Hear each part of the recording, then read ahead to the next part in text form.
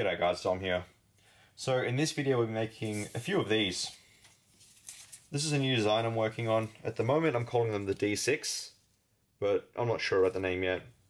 This is sort of like a trial batch just to see how it goes, how people like it, how well they sell, and if they go well I'll make more.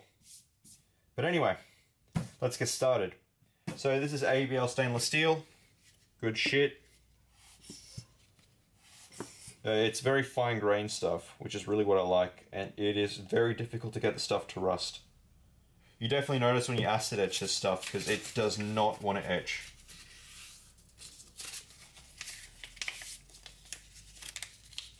And I'm just using PVA glue because it's the shit.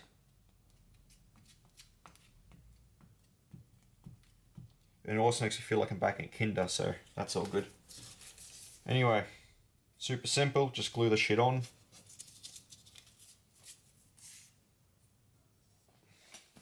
To do this, I'm just going to use an angle grinder. Pretty basic. You want to move it quite a bit, you don't want to stay in one spot because then it'll get too hot.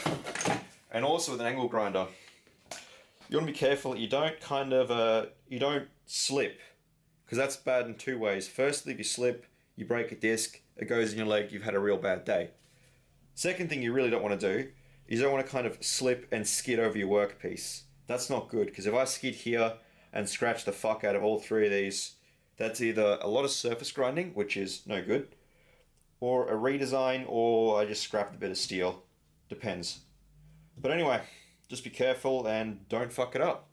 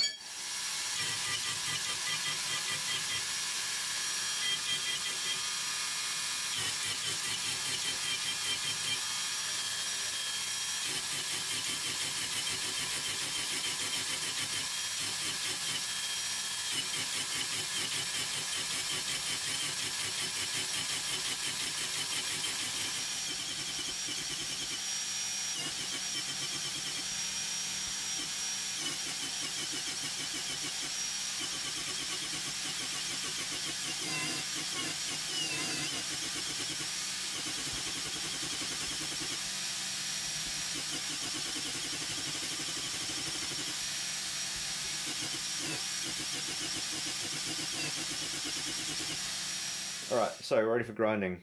Now if you've been paying attention, you notice that I've actually I've had to redo the stencils on these. I wasn't thinking, so when I went to surface grind these, I actually surface grind the stencils off them. And yes, that is about as stupid as it sounds. But no big deal, just made some new ones and glued it up, and we're ready to grind.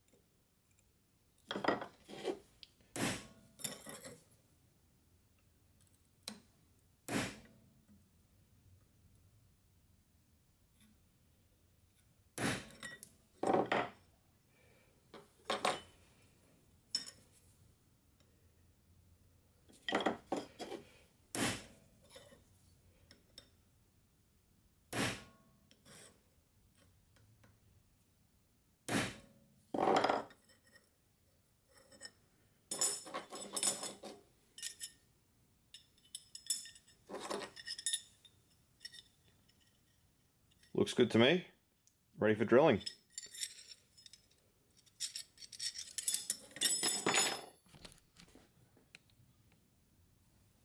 Actually, one of these could be a little on the piss. Yeah, this one here is a little on the piss. So, just move it over a hair. Much better.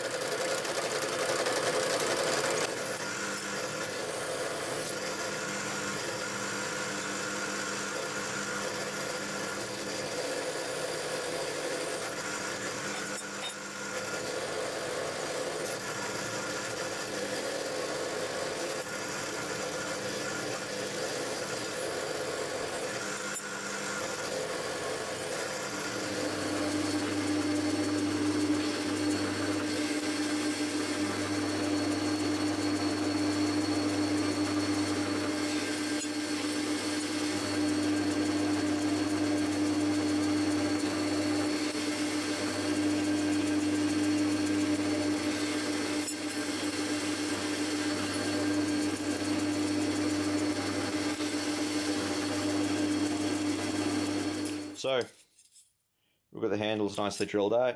Got a bunch of extra holes in there, just drop weight really. And now it's time to grind these damn things.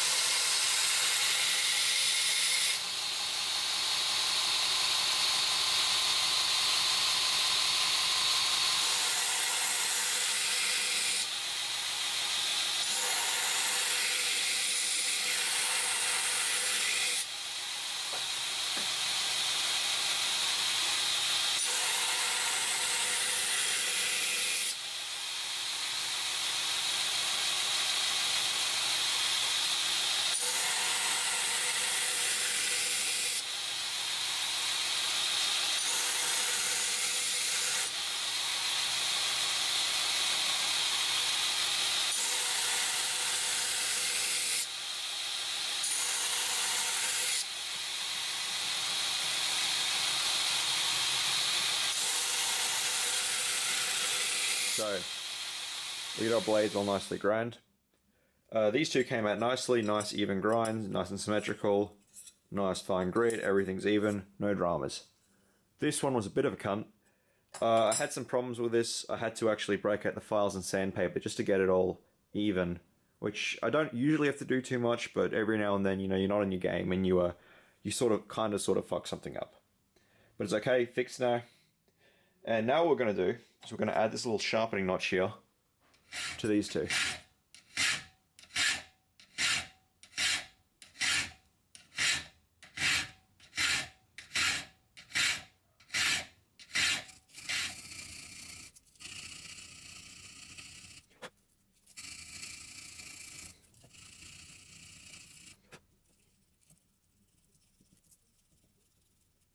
So the trick to getting these things as even as possible is good layout, because it's very hard to get things even if you can't see what the hell you're doing. And for this, I think I'm going to go with 5 notches.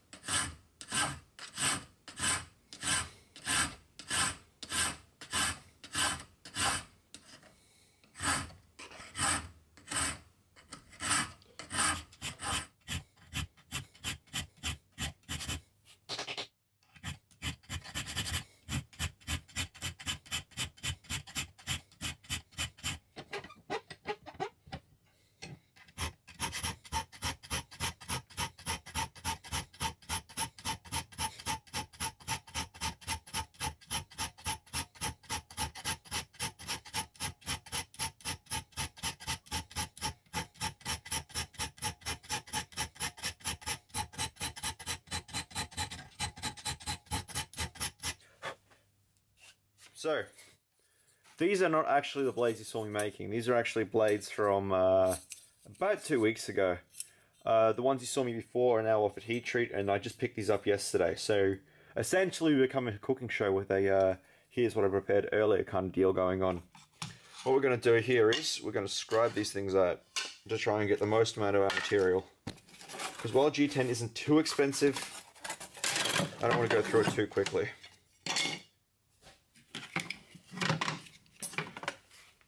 So just clamp it down. Usually use smaller clamps, but they're on the other side of the workshop and I'm lazy.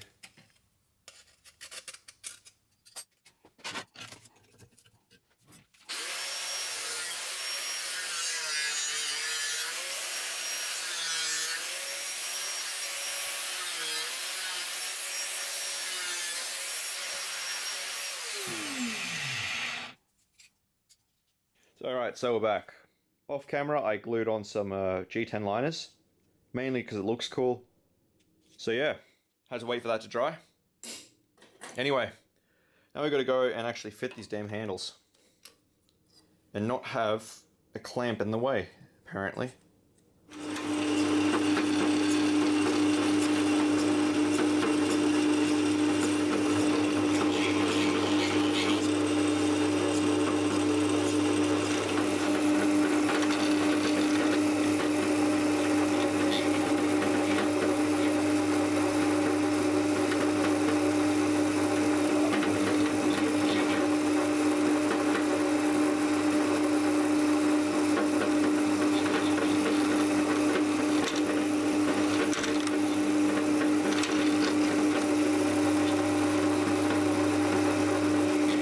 Okay, so the handles are all nicely fit up, and now what I'm going to do is I'm just going to go through the grinder, and you'll see me basically just rip off all this extra material here. I'm going to run pretty fast because all this material, it's not doing any good, it's just in my way, so the quicker I can get this away, the better. So, I think this is a 36 grit belt, yeah, 36 grit, fairly high speed, fresh belt, and I'm just going to rip this shit off real quick. After that, you're going to see me basically thin these all out, get them under the same thickness, and texture them, sand them, and pattern them. As soon as this thing starts grinding G10, this respirator over here, is going to go on, because this shit is horrible stuff to do.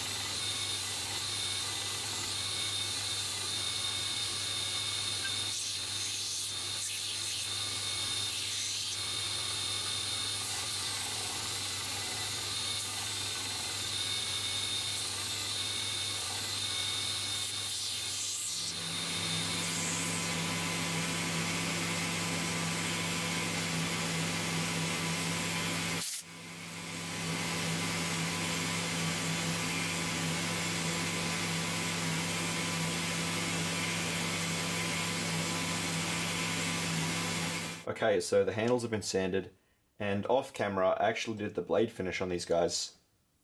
I didn't film it because it's really dusty work, it's hard to film, it's not great for the camera, and honestly it's not all that interesting, so yeah, I just did it off camera. And now all we have to do is put the maker's mark on there.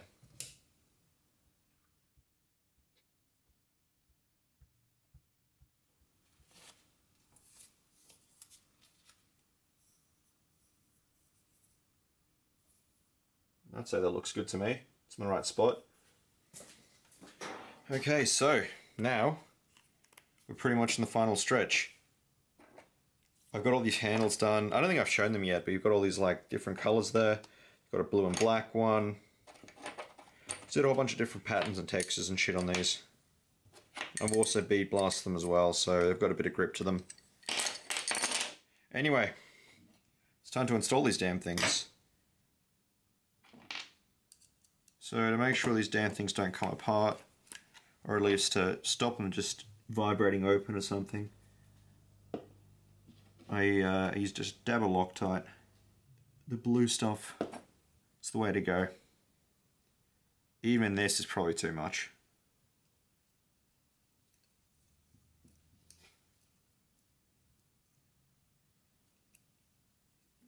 You don't want to overdo it with the Loctite, because in theory you can have a situation where it's so Loctited in, that's not a word, but you can have a situation where it's so in there that you're not going to get it out with that serious force.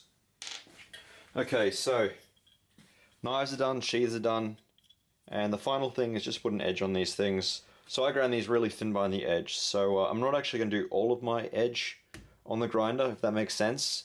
I'm just going to do the tips a little bit because I don't know if you can see on camera, but the tips in these are just a little bit thicker than the main part, so just to cut down the time on the water stones, I'm going to sharpen up the tips on these.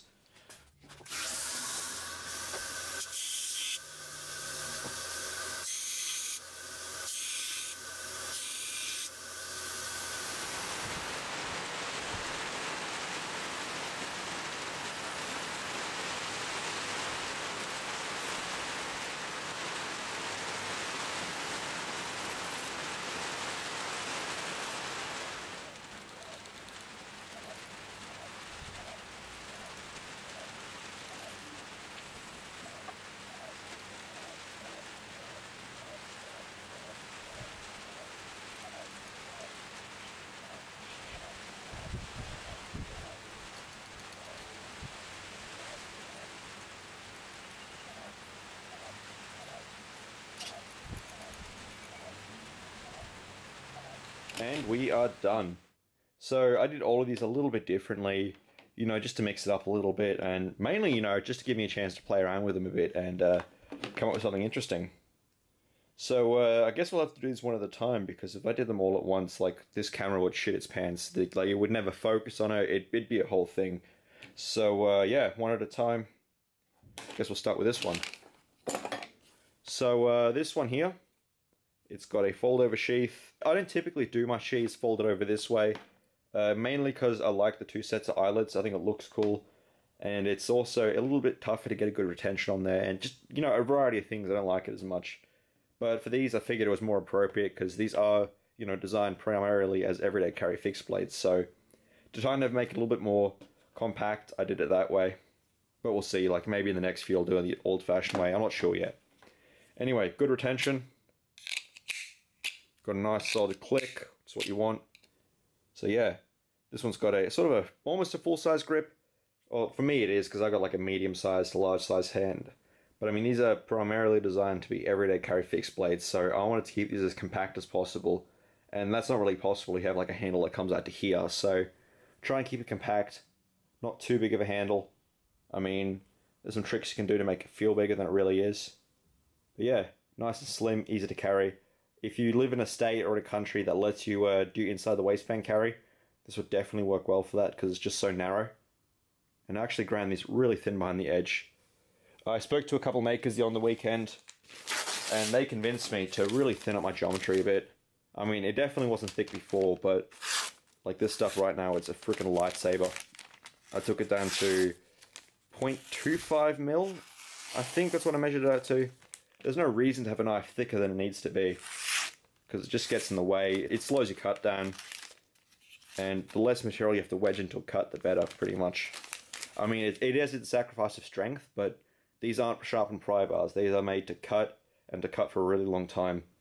I mean, I do leave the tips on these a little bit thicker, just because, you know, these are everyday carry knives, so any point that will be damaged will probably be the tip, like if you drop it or something, or if you're cutting through something and accidentally stab it into a brick wall.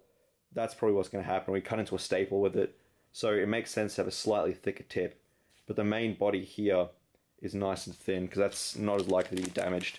And that's where you really want it to be nice and sharp anyway, in my experience. And I absolutely suck cutting paper. Like, I obviously failed kindergarten, but yeah, nice and sharp. All of them are really sharp. I cut the shit out of a tomato when I was testing these, so good little knives, nice and small. Let's do this one next. So same deal. This one actually happens to have a sheath that you can actually fire. This one's got a rock pattern on the handle, which is something I don't typically do in G10, but it came out nicely. And this has got an acid stonewash finish as well. All the maker's marks in these are distressed. Often I do a very in-your-face maker's mark, but it's kind of nice to do something a bit more subtle from time to time, especially in something like this. I didn't want it to overpower the whole knife, this big black mark on the blade. This one's got purple liners. It's not really a color I use a lot, purple, but it's nice when I can. Gives it kind of a more of a refined look, let's say. And this one's got distressed and bronzed hardware, just as a nice accent. So yeah, I think that's everything about this knife. Good retention, rounded edges on all of them. And the last one, my personal favorite because I like colors, is a blue and black laminated handle, or laid handle. I think it's sold as laid. I keep on getting them mixed up, but blue and black laid handle, heavily sandblasted and bead blasted again for that nice effect, that nice texture. And the reason I like blue and black is because nobody ever really asks for it. I have one sheet that I ordered in for a customer last year, and I've made one knife with that. So every now and then it's nice to pull that stuff out and do really cool little things. So on this one I actually added black liners there, just to widen it up a little bit so you have something more to hang on to. And I also just rounded the handle just to give a, you know, bring out the full effect of the laid handle. Again, nice and small, rounded spine in all these, rounded off in here. Basically everything that doesn't have to be sharp has been rounded off. Just make the whole knife more comfortable. So yeah, black hardware there to go with the black liners. I think that's a lot. I'm sort of running out of things to say. But yeah, we've got all three of these done. Hope you guys liked them. And I'll see you on the next video.